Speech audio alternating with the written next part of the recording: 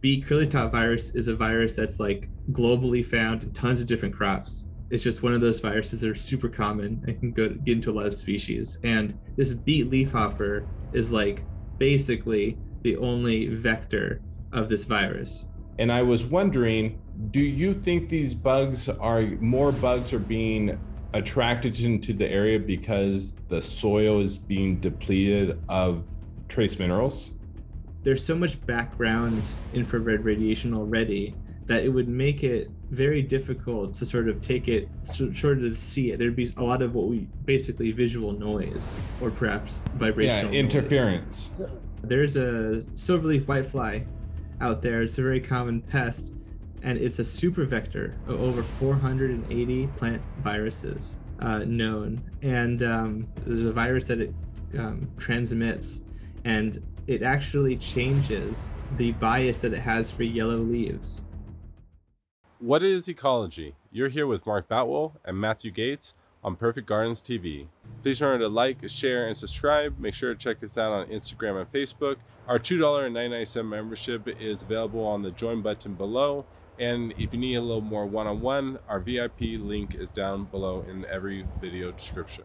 First off, Matthew, pleasure to have you on the Perfect Gardens TV. I would love it if you could maybe just tell us a little bit about yourself and what got you started and some of your passions. Yeah, sure, no problem. So my name is Matthew Gates. I'm an integrated pest management specialist, but I also like to describe my sort of strategy as like a holistic IPM, one that kind of looks at various aspects of things like ecology and how in the natural environment, plants and microbes and other organisms like what we would call pests sort of interact. And I use that information to sort of assist people with trying to mitigate or prevent pests from affecting them in the first place. And there's a bunch of different ways people can do that, but that's where I sort of couch with research and also with experiential situations. So just to kind of regurgitate what you're saying a little bit, so basically you use natural predators to fight the pests that we don't want in the garden. That's one aspect of it, but yes, definitely. Okay, that's really interesting. Let's go from all areas. I was saying he likes to come from all different areas. So that's what's really cool about Matthew is he attacks from all different types of areas of thought process, kind of like you. It leads really into our first question was your recommended foreign to IPM surrounding indoor and outdoor, which is really what I'd love for you to dive into. And yeah, tell us what your thought process is around that stuff. So like, for example, if you have, obviously if you're cultivating somewhere, you're cultivating in a place, right? Like, and so that location is going to have, various sort of biases that will change your experience, right? Like, for example, if you're growing in a place where you don't really have like a winter, or like a really cold winter, that's going to be very different. Pest dynamics are going to be different. Sort of the ambient level of various like insects or, pathogens, like when the seasons change and it becomes very wet, certain things become more likely that you're going to encounter them. Or if you grow near a place where there's a lot of traditional industrial agriculture, that's going to sort of, you're more likely to see certain kinds of pests, and especially ones that are common for the crops that you're growing next to, for example. So you look at all these different contexts about your place, whether you're growing commercially or in a home grow situation. This is, of course, very important. Things like what are the plants that are growing on your property?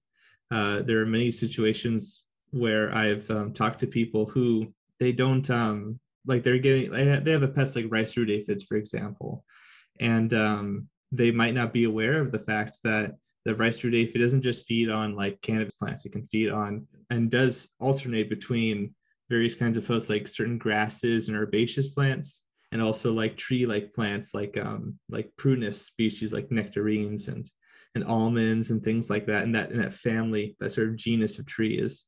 And lo and behold, they happen to be near an orchard, or they happen to be, there's a lot of like rye grass and wheat and rice, or some sort of wild plant that's just a weed that's just growing near their property.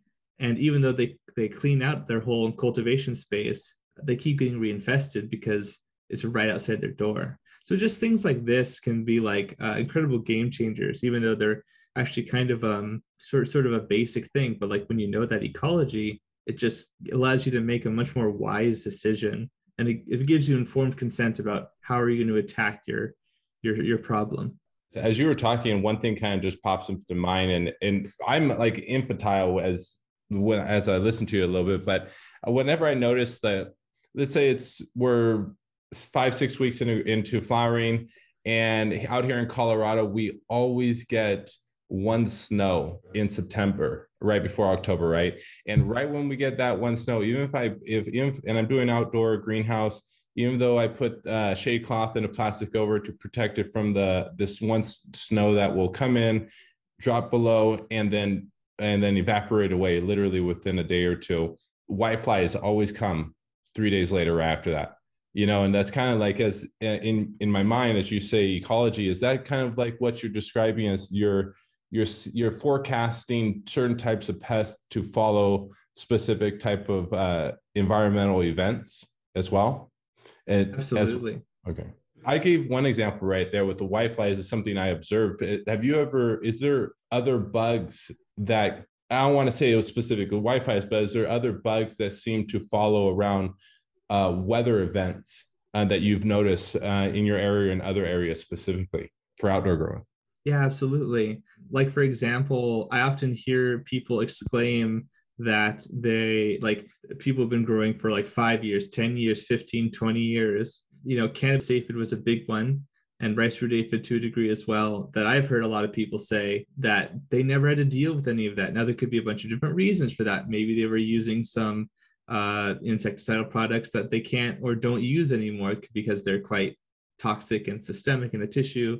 But I think a lot of it is because of just the general context of not just the environment, but also our socially what we're growing. More people are growing. It's much more open in various places, at least to various degrees. And also we've just had more time, sort of like incubation time. So even a specialist like the cannabis aphid is going to become more common for that reason. Its host is becoming more transported globally, but also like in the United States and things like that. Then on top of that social context, you've got what you're saying, the sort of environmental context as well. Like, if you don't, even if a place that gets a terrible winter, right, that would normally kill these aphids, although they can produce like an egg that's supposed to overwinter. So like that is possible. There could be some that eke out in existence, but we still have like people who are growing indoors and in greenhouses, and you get this sort of like Darwin's finches situation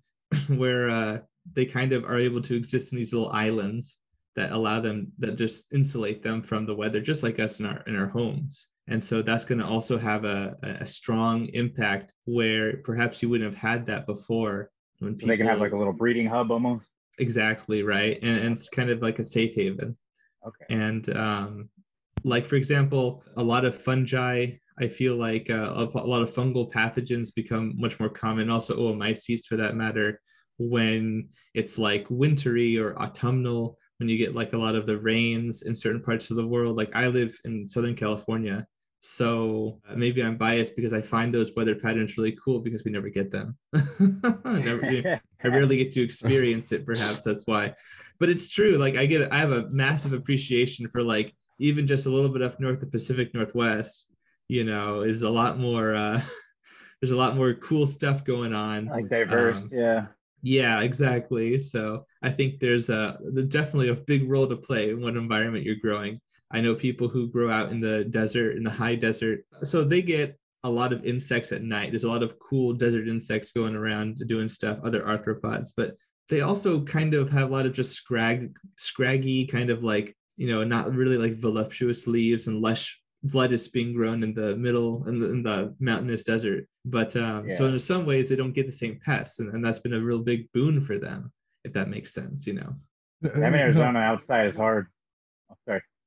No, I was going to say, and another good thing to keep in mind is, like you're saying, through the legalization, through more and more states, this is going to cause more and more people to share clones, be more comfortable sharing clones, And just, the transportation of clones alone, I've heard so many people, I got a clone off my buddy, and then their tents in their basement are now infected. So, through the legalization and the normalization of cannabis, I would expect to see a lot more of this stuff to come through. So we need to be conscious of where we're getting our products, our clones, where we're sourcing our soils and stuff to keep in mind, because it's probably just starting to get amped up, is how I view it. In a lot of ways, that is the horror case. Stories. Yeah, definitely. Oh, yeah.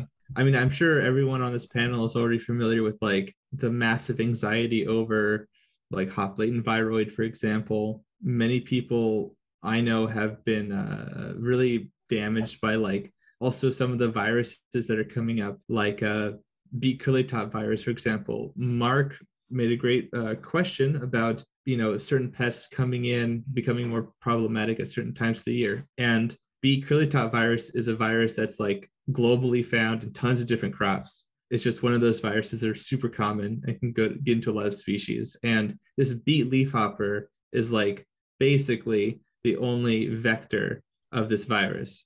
And they become really common, like, because we know their life cycle, we know, and we also see, because this is when people get hit in like California, for example, they will come out of the like the mountains and the sort of chaparral brush and stuff like this. And so actually some plants, some of these non-cultivated plants, they can have the beet curly top virus and they have no symptoms. They're not affected. It's there in the plant, but they have no problem. And so if you're a cultivator and you're even just relying on these curly top symptoms to like be like, okay, that's a weed plant that has it, let me cull it so that it doesn't come and infect my plants.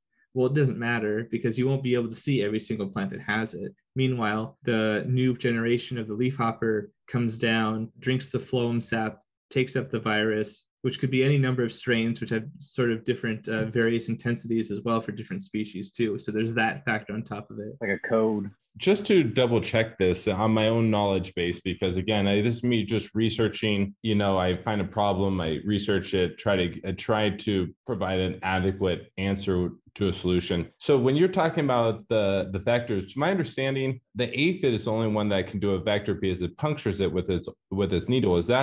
Are we talking the disease or the virus we're talking about right now? Are we talking about the aphid transferring that, or is it another bug that transfers that virus? Beetle, I believe. No, so you're close. I mean, that's true. So aphids are definitely one of the most. They're the group of insects that is the most responsible for specifically viral transmission, and it is because their mouth parts have adapted to be like incredibly precise. They penetrate through the skin of the plant, and then they have this like tongue essentially that moves through the individual cells and is looking for the phloem sap, the sieve elements. And so that's where it basically, and then what happens is it just lets that stuff go in. The pressure differential is so great for such a small thing that it just shunts right into its body. Yeah. It doesn't have to like try to get that into it. And because of that, that makes viral transmission like it's amazingly great. Like you don't even necessarily damage individual cells. Sometimes you do, but yeah. So insects that have a similar kind of stylet, like leafhoppers, which that's related. What I was wondering right there. Exactly. Leafhoppers don't puncture it though, but they can transfer. Oh, they do puncture it, but they don't. They do not quite in the. So all of them feed on phloem. So all the Hemiptera are like they're in this greater group, and they all have this like piercing mouth part. And aphids are part of a group called like the Aphidodia or the Sternaryncha. And the Sternaryncha group is where you get, I believe that's also whiteflies. I might be wrong there, but there's a greater group that the aphids are part of, and they have close relatives that also have these styles, but all of them have a piercing mouth part. And so, but it's the aphids, the leafhoppers, the psyllids are another big group that also vector like bacteria too, sometimes as well, like phytoplasmas. The third one's the white furry ones, right? That kind of creates a fur like on the leaves, like a wax. Yeah, exactly. Is that whiteflies can kind of do that with their like waxy bodies, but like scale insects, for example, maybe I'm thinking scale. Like mealybugs. Like mealybugs have that waxy coating. Yeah. Is that the third family that you were discussing right there? No, like the psyllids. Psyllids. Yeah. What type of bugs are those? So scale. So the actually, if you want me to, can I share my screen? Yeah, please. This is what our goal too, is to research some of the words you're saying and then share our screen so other followers can be following along.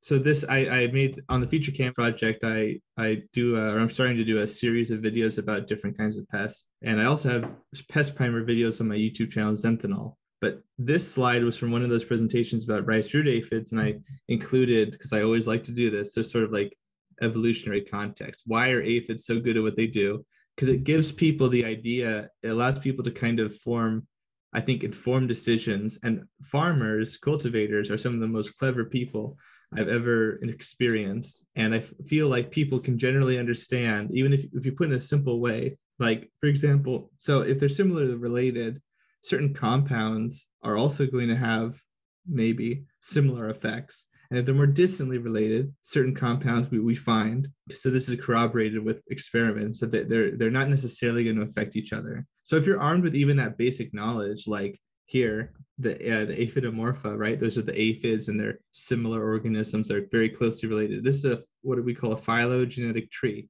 It shows an ancestry of different groups. And so when you categorize them because they're closely related genetically, it just opens you up to like knowing, well, okay, I can see that, like, if you were trying to see, will this virus or this pathogen, is it more likely or less likely that this other organism, can take it up or have similar physiological reactions to like a biocontrol that you're trying to use? This might help you out because usually those genes are conserved, like immune system genes and stuff. So anyways, I'm getting in the weeds, but basically the coccids. It's 100% fine. Please continue. This is very interesting. Okay, cool. I appreciate it. So these coccids, the Coccidomorpha, those are scale insects, but like that's a common term, scale insect, right? And in that group, that greater group, you've got armored scales and you've got soft scales, what we call armored and soft scales. And I don't have that here delineated, but basically mealybugs are in the, I think it's the soft scale group. And so they're a special kind of soft scale. And anyways, so you can see that they kind of branch off earlier, but they are in a close, they're very close. They're more closely related than, like, for example, these guys over here in this other branch. So you've got the Elidoromorpha, which are the white flies that you talked about earlier, and the psyllids, the Psyllodia. So the psyllids and the white flies, they aren't super closely related because you see you have this branch back here, but they are more closely related to each other, you could say, than the scale insects and the aphids are, for example. Does it go by like the build of their exoskeleton? So that's that's morphology. And a lot of times morphology can be super helpful for general things, but morphology has also misled us in the past, taxonomists and things like that. That's why genes and gene-based phylogenetic trees have become so useful and important for people. Yeah, but essentially, a lot of times, like, for example, I know something's a scale insect because it has these different features, but like in some contexts, the reason a lot of things will have similar features because they are not just related, but because they exist in the same environment. So there's convergent evolution. Like honeybees have wings, and an albatross has wings, but they're very different kinds of wings. But you can have two different species of bee that look almost identical or are identical, but the only difference is like if we take their genes and we can see that they're diverged, or sometimes it's like behavioral things that you aren't able to see it visually. Anyways, how many of these bugs can transfer? Tell me if I'm saying this right. Transfer vector, or does vectors only go with aphids? But which one of these can transfer the viruses? So the aphids are a big one. The psyllids are sort of not. Could you show us on that diagram one more time? Just which ones? Yeah. So basically, these aphids, the aphid group, and the psyllids are a big vector for like bacteria, like phytoplasmas and things. I remember seeing viruses. Their thing. I remember they have a horn that they on their butt, right? They stab, or how do they pierce the cell wall to transfer the bottom one? The psyllids have a mouth part too. Oh, it's that's a like mouth part. Yeah. Yeah. Okay. But yeah, so the aphids are a big one, and then the leafhoppers they're over here. They're in the phagoromorphs. They're in a totally different group. So they've branched way earlier. They're in the Ororhyncha or something like that. So the Sternarhyncha, the Sternarhyncha and the Aurhyncha, or I think I'm forgetting a symbol or a syllable there. But basically, those two prefixes refer to the position of the mouth part on the head, I believe. So like rhynchus, like rhinoceros, that's like the nose, right? So anyways, cool. Yeah, so that's just Latin.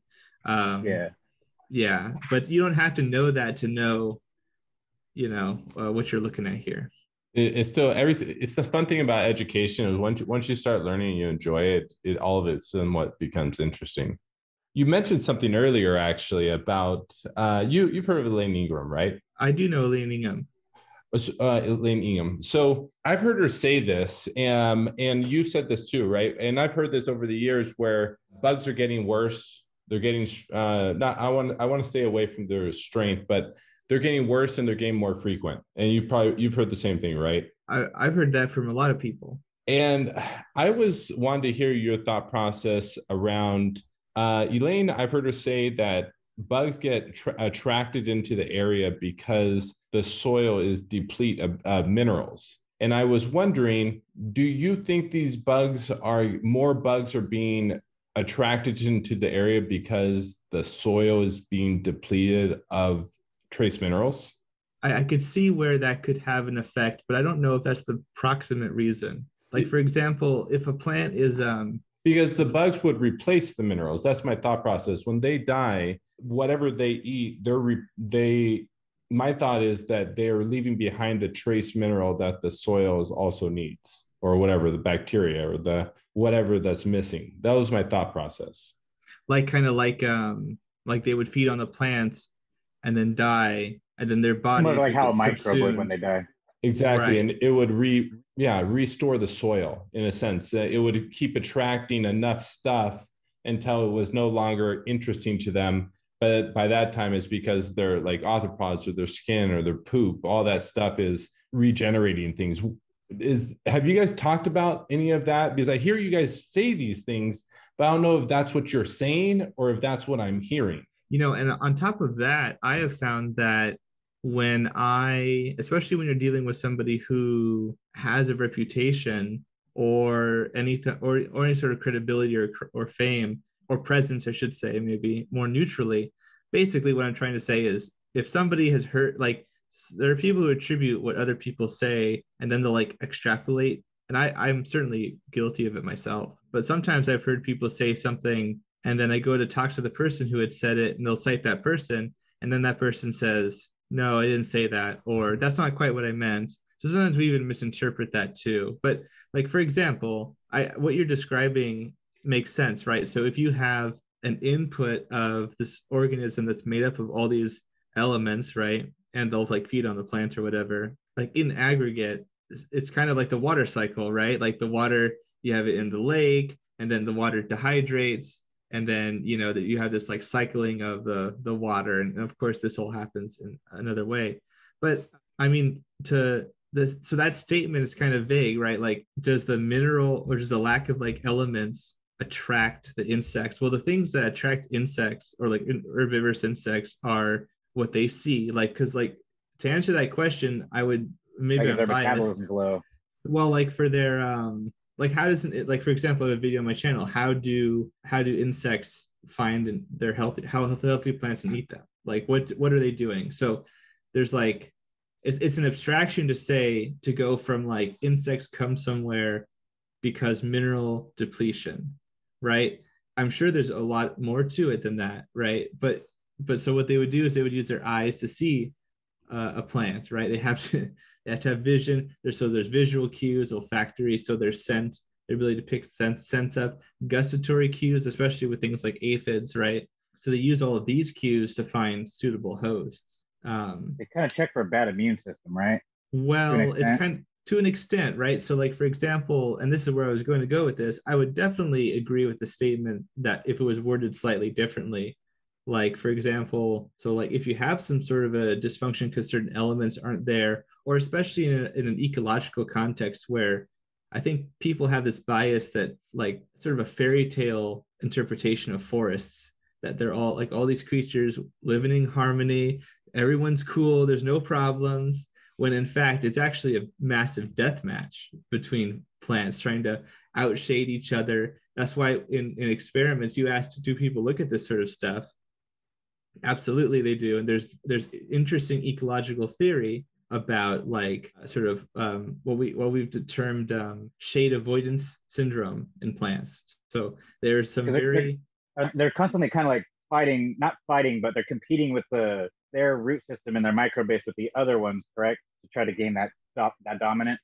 Exactly. And I mean, for some plants, this matters more than others. Some are more adapted to, and of course, and we're talking, a lot of times we're talking in agricultural context, which is very far removed from the natural selection pressures. Not totally, but very, you know what I mean? So like we're making a bunch of abstractions about, and that's why I like to couch things in ecological sense, so that you can contrast, so you can see, well, this happens in nature, and it may also happen in an agricultural setting. And certain aspects of that behavior or symbiosis might be more intense because of agriculture, or how you're growing your plants, I should say. And some of them might be more reduced because of the things that you're doing, like hygiene and sanitation. Like a lot of pathogenic fungi, they developed these adaptations in an environment where people aren't like taking the leaves and like composting them, right? For example. So like providing them a dirty apartment. Yeah. So like the inocula that would be in the dried and desiccated and destroyed leaves, some of them might even be processed by like, microarthropods in the soil and that kind of a thing. But like by and large, they probably did a lot better in those environments. But in an agricultural setting, we might disrupt that just as a natural aspect of how you grow and cultivate. Sometimes that's not intentional. Sometimes people know that that's a problem and they're intending to have that effect. You know what I mean? So basically, coming back to your question, if you have all this competition and the soil is poor in one way or another, or there's these other competing factors, and that ultimately results in a plant that is already stressed in various ways. And maybe there's also other factors too to consider, like genetically or whatever. But yeah, if you're getting some chlorosis because like another fungus is attacking the plant and shutting off some xylem channels and all these other things, yeah, there's a reason why we have yellow sticky cards, because they pick up on the yellow, and that yellow is chlorosis. But that's like but you have to look at the cause and effect, right? The cause is over millions of years it's been adaptable. It's been more adaptive for an herbivorous insect, a lot of them, to hone in on the yellow color because they tend to do better on it. But they also care about the green because that's what tells them it's a plant too. So you brought up something really interesting right there. And again, I don't have a proper education. So it's like I could say whatever I want and just walk away. You guys, it's on the line for you guys. It's a joke when I say that, but no, you're right though. But you are right. Yeah. It's a good point. Yeah, it's true. Okay. But so I'm just going to say something, again, might sound really stupid.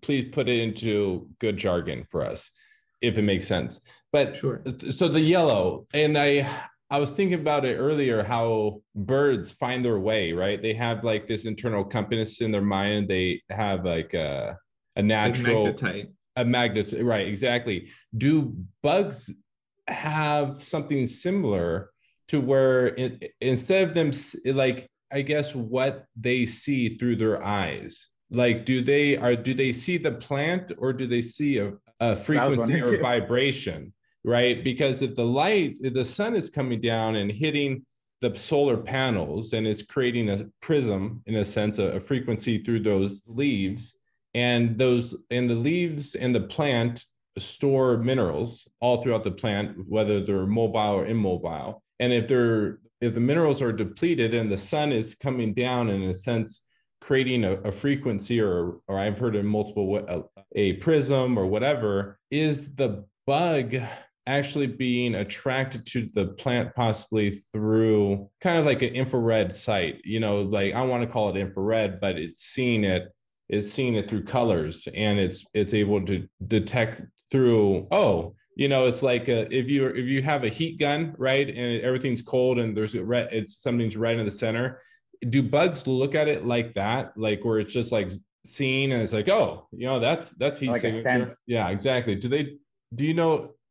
Does that make any sense at all? What I'm saying, or it's not quite as I understand it. It's not quite like what you say. It does actually sound a lot like a something called the vibrational theory of olfaction, but that would be olfaction, not vision. But it's this idea, which is not supported, I guess, by the literature. This has actually been this has been something postulated for like more than 100 years, maybe more than 200 years, about insect vision and or olfaction, which is the idea that molecules that are vibrating give off IR, right? There's IR radiation.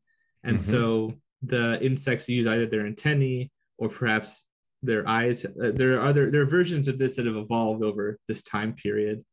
And they basically that they're able to detect these wavelengths through the vibrating. And so people who say that maybe it's olfaction, that there's olfactory receptors in their antennae, and that those antennae are basically picking up these IR frequencies. But I guess apparently, according to, and I've read the literature in like the 1960s and 70s, a gentleman named Philip Callahan was very prominent in saying that he very much thought that this was the case. As far as I can tell, he didn't actually do any experiments that would confirm this. And I guess other physicists also thought that there wasn't really a basis for it. And one of the major issues, as I understand it, I remember, I didn't make a video on this or anything, but maybe I should, because it's kind of a fascinating idea.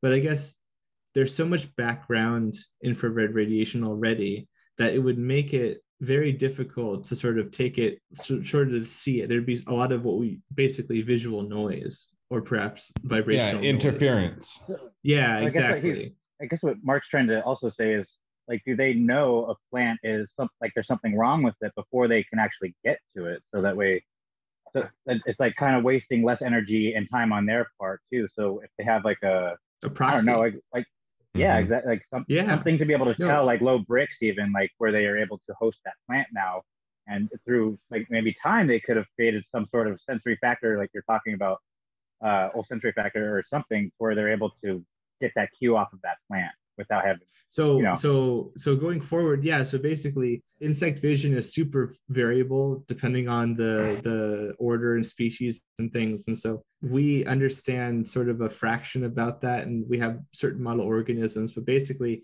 a few hard and fast rules is that insect vision and arthropod vision in general is very, very poor resolution. And a lot of insects do not see the range of colors that we do. And they also oftentimes, as we understand how their eyes work, it seems to be the case that shades can sometimes not even be like, they can't even necessarily tell. They're also slow motion. What? Aren't they also kind of slow motion? Like their speed is almost different, like in their length and their lenses. Yeah, I mean, I think that also really depends on the insect. So like stereotypically a fly or a cockroach can react very, very deftly, whereas like aphids are kind of lumbering, not super reactive. The leafhoppers we talked about earlier are incredibly agile and swift, and they'll evacuate before you even get close to them. Not like a fungus gnat where they're like clumsy. Yeah, like a hummingbird. No way a hummingbird interprets life the way we interpret it, when it can flap its wings and go as fast as it goes in any direction. Right, and so they also have their compound eyes that do a lot of that sort of visual. So a lot of insects see green, yellow, or red, or and usually in ultraviolet. There's usually cones for like 3 colors, but like it's so hard you can't equivocate it with human vision. Human and mammalian vision generally is so much fundamentally different that it almost becomes very difficult to simplify it without saying the wrong thing. But they also have becoming the bug itself.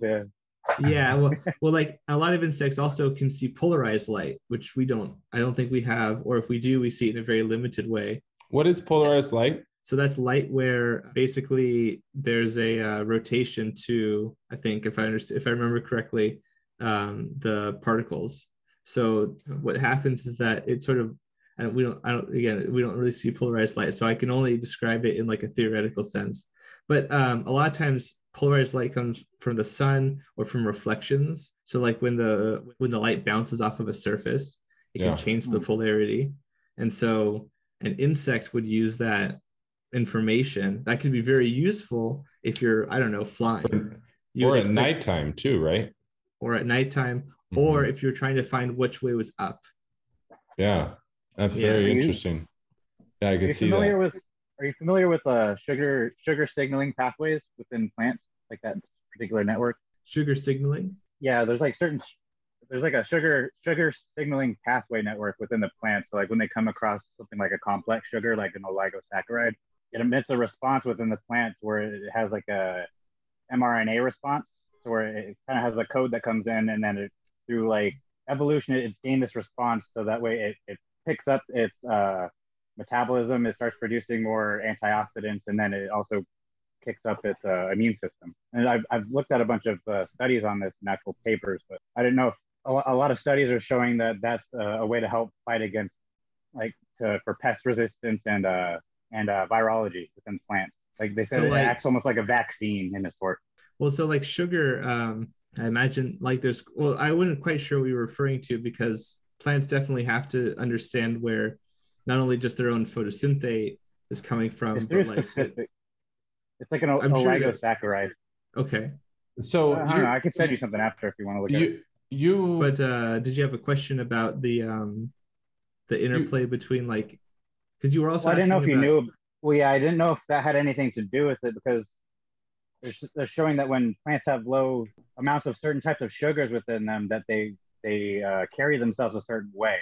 So I didn't know if that was something that, because we were going along like what the bugs can sense and see or something like that. So I didn't know. One, I was trying to see if you knew about the sugar signaling pathway and whether those type of low sugar levels would be. Well, which one specifically are you referring to? So one specifically that I'm looking up is it's an oligosaccharide, and that comes in forms of like a biostimulant. Is that what the pathway is called? It's under sugar signaling pathway network, and that's what the studies were under. And they were showing how there's an mRNA type of response, like a vaccine for the plant. Like when it gets that certain type, when it comes in contact with that type of sugar, it doesn't uptake it, but it receives it like a code. And then when it gets that code, it creates that response within itself to be able to create more antioxidants within itself to help then create more aminos, or put more aminos towards. Sorry. Just to add on to this, what Hayes is saying, because I've also have a curious question. I've heard multiple times that the sugar actually doesn't stay a sugar. It constantly is adjusting the sugar molecule, like the bacteria. Like the moiety of the sugar. Again, I'm simple-minded. Sorry, yeah. No, the shape, right? The shape is constantly adjusting and changing, and I'm wondering, as I listen to Hayes, I'm wondering, is that what you're kind of describing too, Hayes? These constantly adjusting sugars. So this is it's a long chain. It's a long chain. So it's like I would say like a chain of 13 different types of. We'll have dropping on the terminology right now, but what it does is when it comes across, that's what chitosan oligosaccharide is too. So when the exoskeleton of the bug is broken down to that sugar, it has, some of them have oligosaccharides along with that chitosan, and that's that type of sugar that elicits the response within that plant, I guess. And that's what they were finding, and it's present in the chitosan after the bugs are broken down, and then it's also present in fermented plant extracts as like a biostimulant. So the chain, possibly, I'm not trying to connect it to what I was saying, but possibly the changing, it doesn't uptake it. The changing in the sugar molecules is stimulating the. So it has like an ancient response from evolution, I guess, so where it came into contact with that before. So it sends a code to that root that it's coming in contact with something, and then through that code, it's eliciting responses within itself, kind of like when we get a vaccine shot, and it's giving us a little bit of that let's go on virus, to and we're able to create a response. Sorry. No, it's okay. Let's go to the next question. Let's go to the next question. Sorry, Matt. Sorry. No, it's fine. I mean, I have a response to something kind of close to that. Go ahead, please. Okay. No, please. Yeah. Absolutely. So sure. Basically, so I think that I'm not totally sure exactly how this is working. I'm happy to take a look at what you're talking about. I'm very curious. I know that, like, for example, not just like the sugars that the plant produces itself, but like there's a massive milieu of like things that plants produce, like in their mucilage and the roots. And there are reactions to, like, for example, what often be called like damage associated molecular patterns, which I think is what you're sort of talking about. It's along that, yeah. Yeah, maybe not the exact same thing, but the idea that, like, essentially, like with our own immune system, plant cells, they have receptors, and those receptors internally and externally, they will bind with certain things. So, and a lot of those things are associated with like a pathogen, and maybe even like a beneficial, what we would call a beneficial, which is again an abstraction, right? So like what'll happen is kind of like what you're saying, like a sugar molecule or a protein of some kind, or an enzyme, perhaps even an enzyme that's nominally used by a pathogen to suppress the immune system, an effector, can be bound, and then there's a plant cell response that goes, oh man, like of course I'm simplifying it, but it goes, oh man, I need to make a change. I need to upregulate this gene and produce more of this protein. And there's like this complex arms race that happens between insects and the microbes inside their gut, and the microbes inside the plant, and the microbes on the plant, and the microbes around on the roots. And all of these things are constantly changing the plant's physiology. So yeah, I mean, in that way, I would definitely agree. Okay, yeah, because from what I was reading, it was saying that it's a really good way to just get not just yield out of your plant, but to hold protection against pathogens or oncoming pests that you may come across. And the main research comes from Canna, from that nutrient company Canna, and then it started going down to them distinguishing that to the single oligosaccharide that the plants have in a response to, is creating a better metabolism for the plant. And then whenever it comes through a speed bump, it's able to just go through it. And I use stuff like that, and it's just pretty much breaking down the why fermented plant extracts work, and why I'll throw out using like insect frass works, because it breaks down to that complex sugar at the end, and is able to elicit that response from the plant on top of having those almost type of humic reactions from the frass. So, I hate to even throw this question out because but every time that sugar molecule evolves, it's not just ATP, right? When that sugar molecule evolves, doesn't it become a new molecule? But we don't have to answer that. What do you mean? I think when it changes its shape. When it changes its shape, doesn't it no longer become ATP, but it becomes something else? Because I don't. Again, I'm not a scientist, but that never makes sense to me. How can a molecule adjust its shape and then it is still adenosine triphosphate? And so the sugar, it doesn't happen that way. The sugar basically gets metabolized, and through that metabolism, that and a bunch of other chain reactions happen, and that causes the sort of the system that includes the creation of ATP to happen, essentially.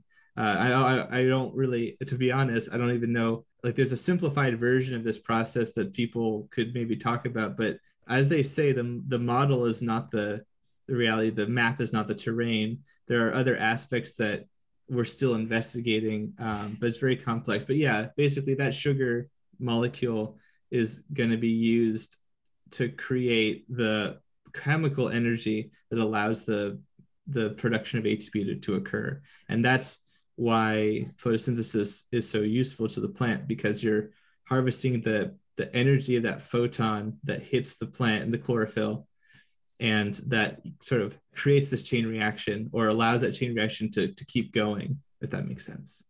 100%. Let's go ahead and dive into the next question. Was how important is clean water to IPM? I mean, I would say it's essential. For example, and depending on what you mean, Like you don't want to have some sort of a toxin or a contaminant, of course, in like your water when you're irrigating. Certainly, Are there bacteria that build up in the limes that you come across a yeah, lot?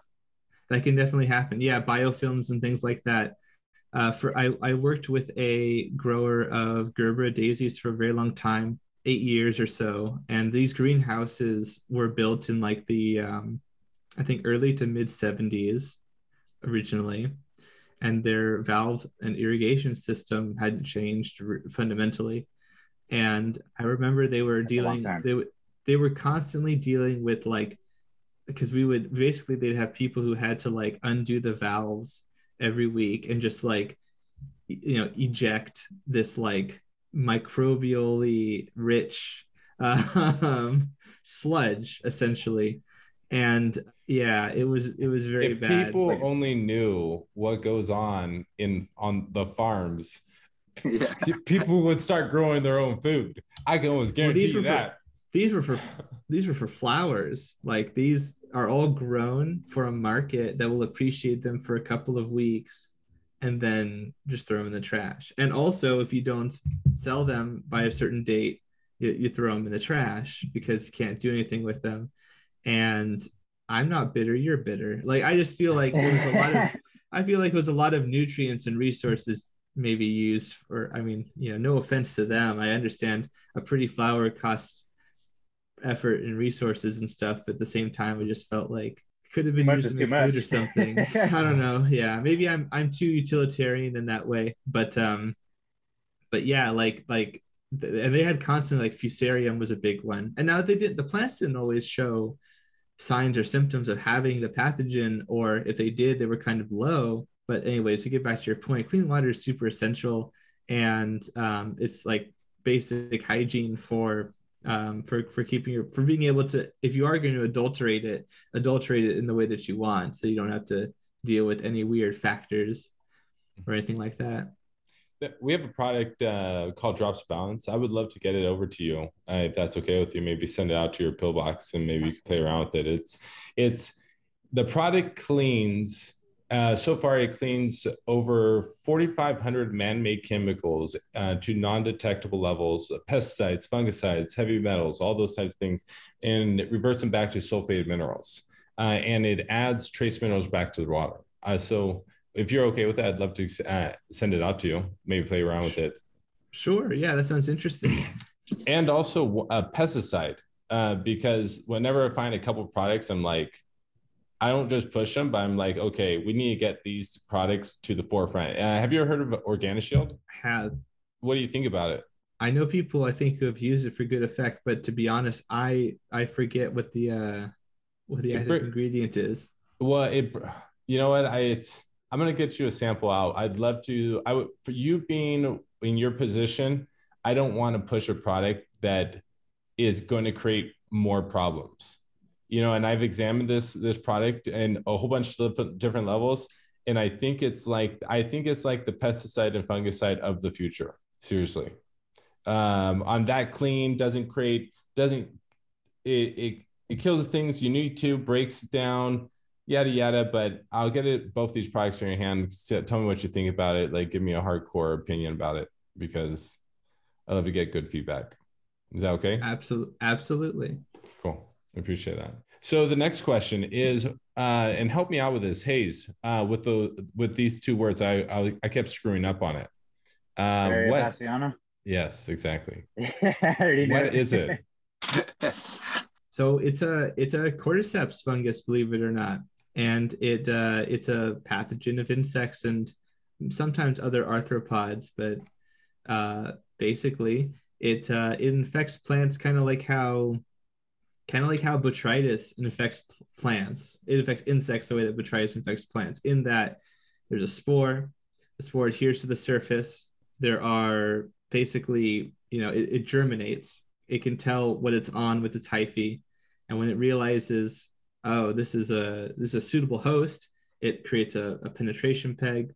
It penetrates through the cuticle, penetrates through the tissues, releases a bunch of enzymes and proteins that break down the exoskeleton and also the sort of epidermis of the insect. And basically spreads more hyphae and suppresses the immune system more, and just like denatures, like literally on a chemical level, it enzymatically degrades the exoskeleton. So it's basically like a mummy.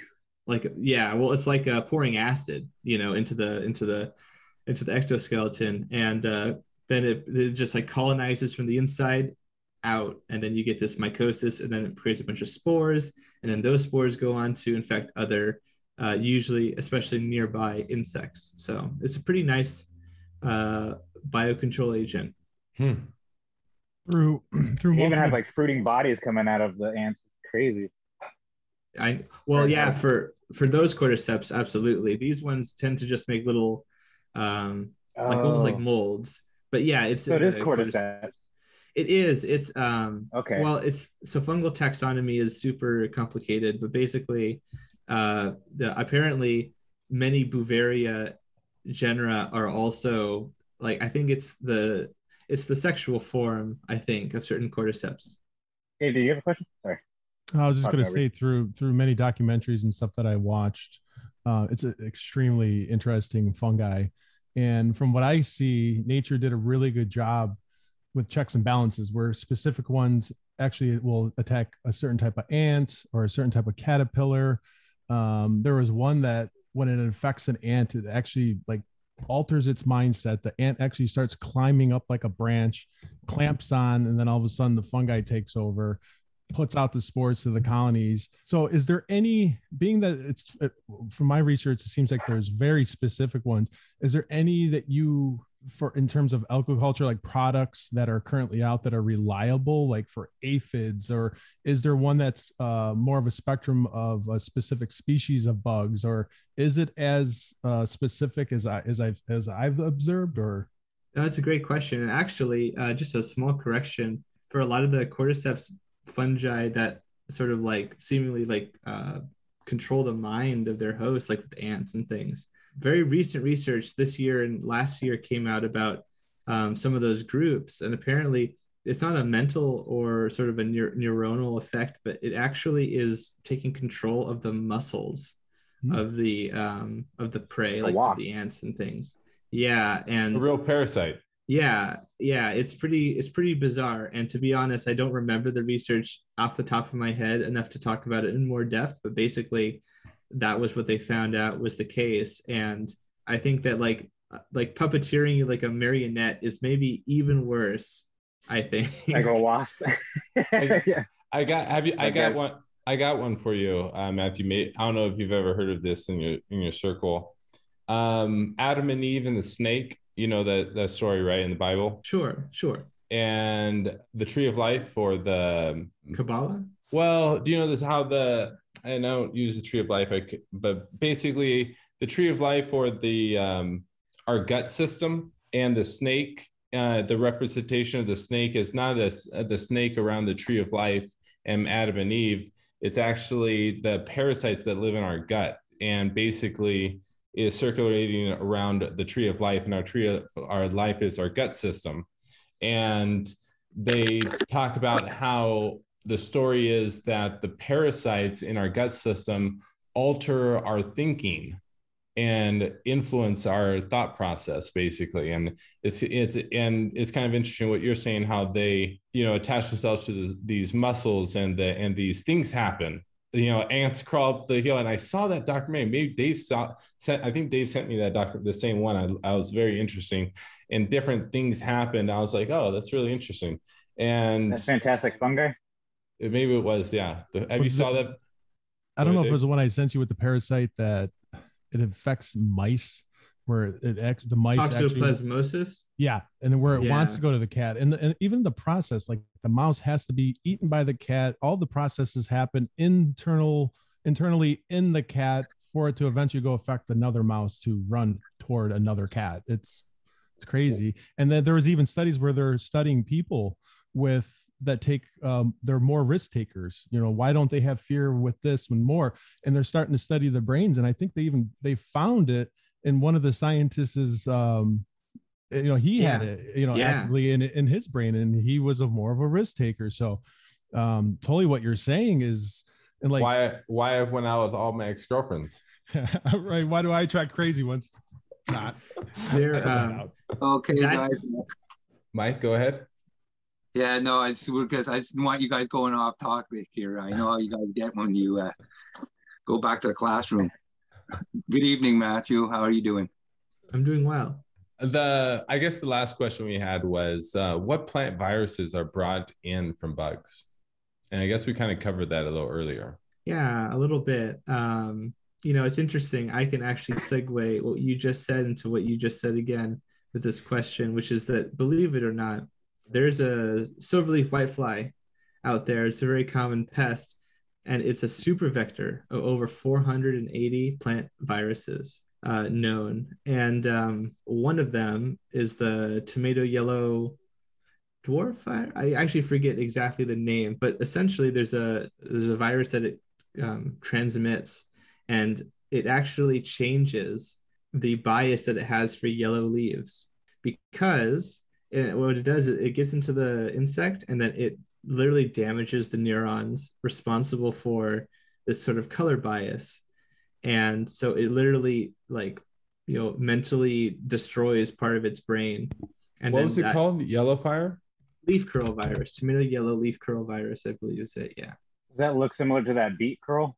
A little bit, but it definitely has a different there's a big overlap in range, but I think one of them is a curtovirus and the other one's a tobamovirus, but they're different enough. But basically this is we don't really know how common this is, but and you even show how infected bugs like mites will even they'll piggyback on other bugs, and then like the silverleaf whitefly. Yeah, broad mites will go onto the silverleaf whitefly. They're literally attracted. Well, you even had them on a grasshopper, even, didn't you?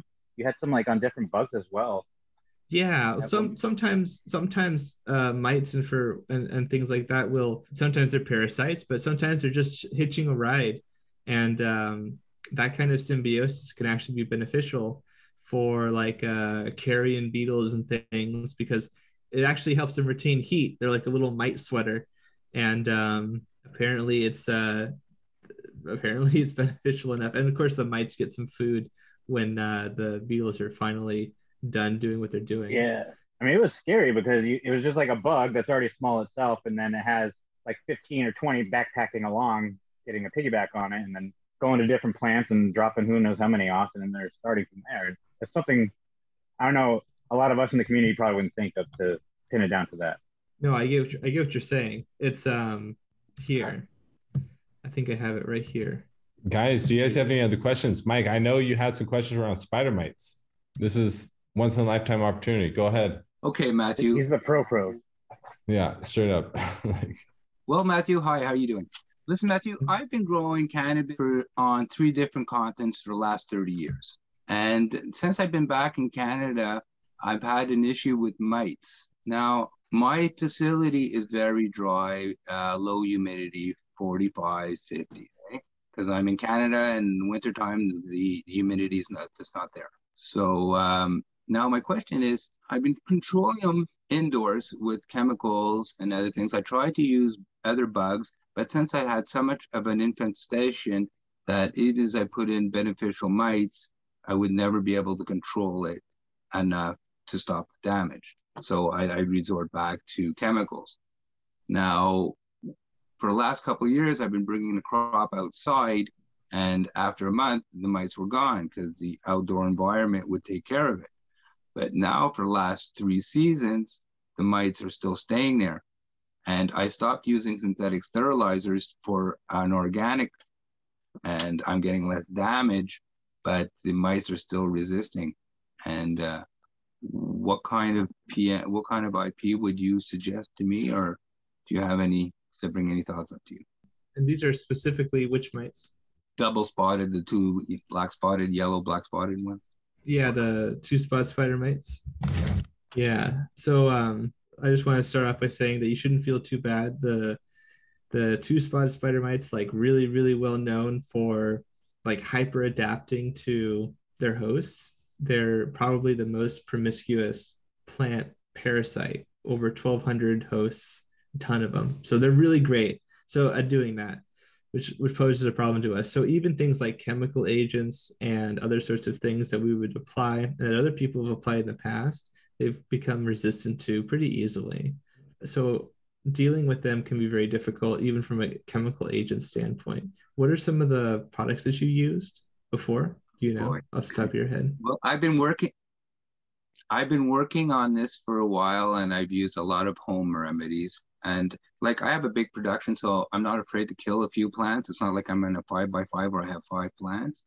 So I've done everything from peroxide to I've used rubbing alcohol in the past. I used different acids. I've used neemic oils. And as a repellent, I've used peppermint oil, royal penny extract, okay, that I've been concentrating. It works great for house grasshoppers. So now I don't know, is it because I'm running 28 facilities that I'm going from one place to another? The only way we were able to keep it under control is we developed a certain spraying schedule, and we're rotating a lot of chemicals. And then when we try to do our best in vegetation, and then we do a minimum up to 4 weeks in flower, and then that's it. We were stuck with what we got in the room, right? And between every harvest, I'm tearing everything down, changing the flooring, doing steam cleaning everything, and waiting 6 days and starting up again. So that's how I've been surviving. So at least in veg, I know a lot of people have great effect with like wettable sulfur and things like that. Have you ever used a product like that? I've never used sulfur. Or like vaporizing sulfur? No, like a micronized wettable agent. Yeah, that's so interesting. Like, not to like not burning it, but like applying it in like a liquid form. That can be really useful for a lot of people. Although sulfuric acid? No, just sulfur, just elemental sulfur. Oh, so just taking the yellow and maybe grinding it up, making it more water soluble or something, and then just putting it. I mean, I guess sulfur will break down to make it water soluble.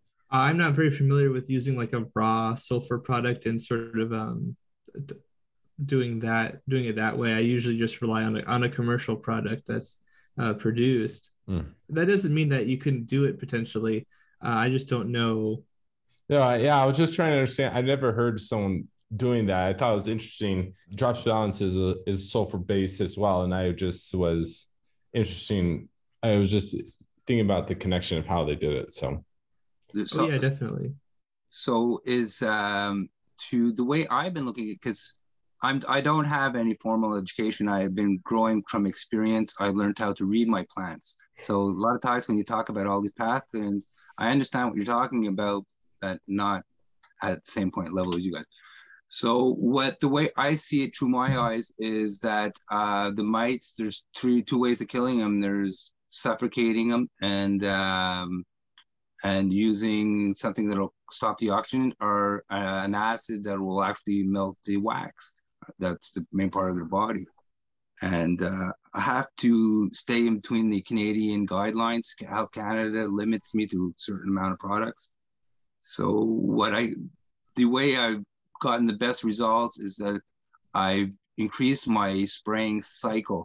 You know, the manufacturers are saying to spray every 4 or 5 days, but then I'm leaving the eggs rehatch. I'm repopulating in between my spraying. So since I've been spraying every 48 hours for when I have an infection, I'll spray 48 hours, every 48 hours for a 10-day period.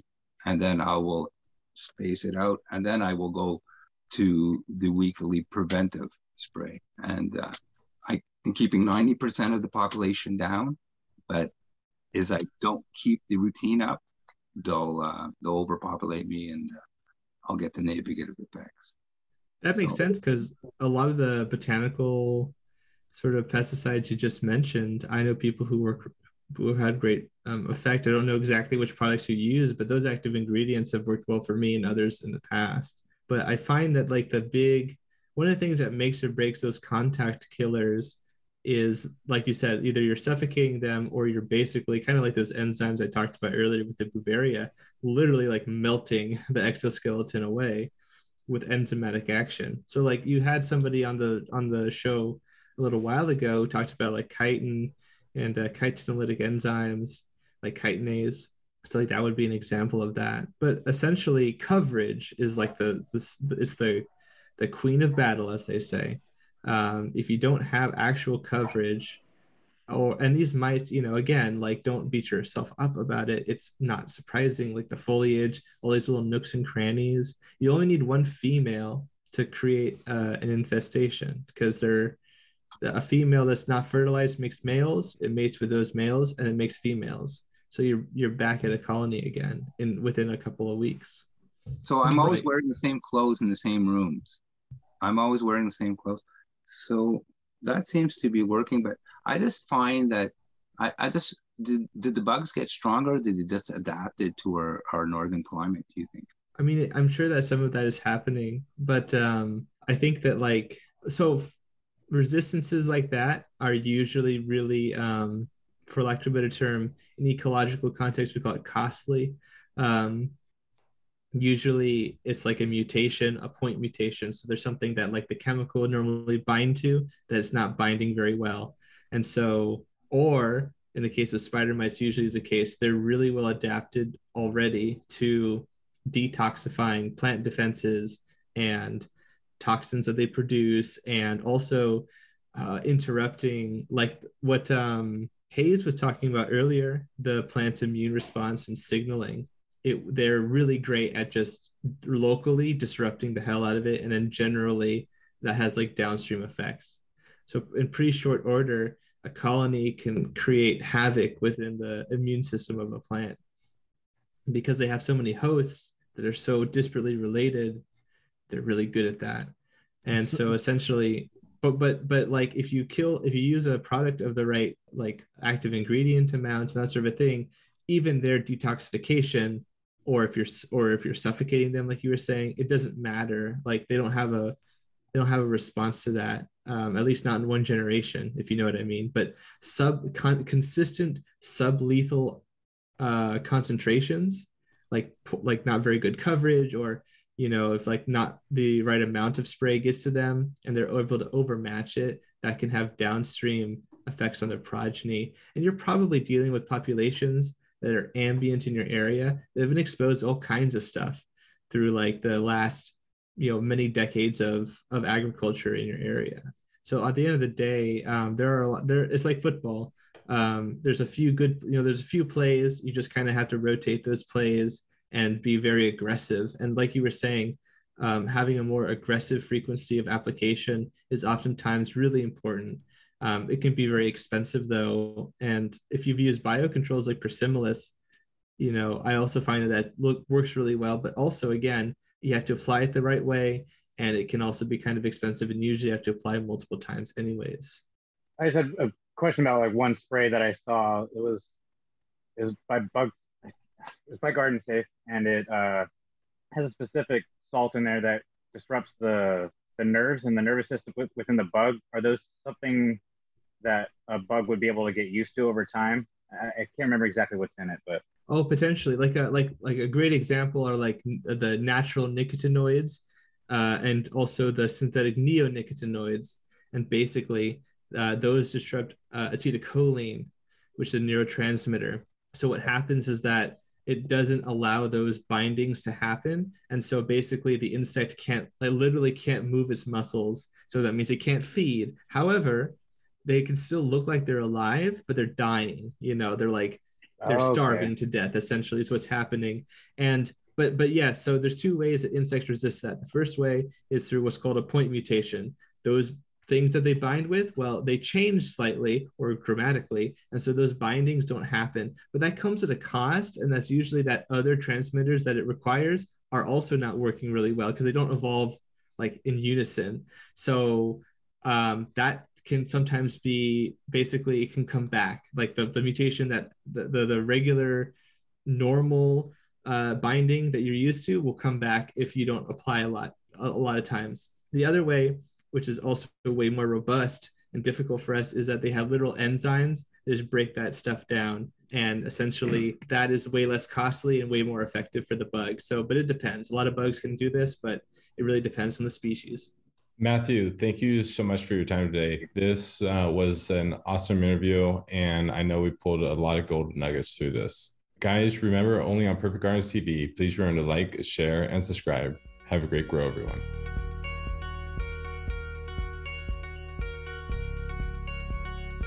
And I guess my question would be, can you add pure RO water into an organic living soil, or can it potentially strip minerals or hold on to it since it's so hungry or it has nothing in it to where even when you stir it, it goes extremely acidic?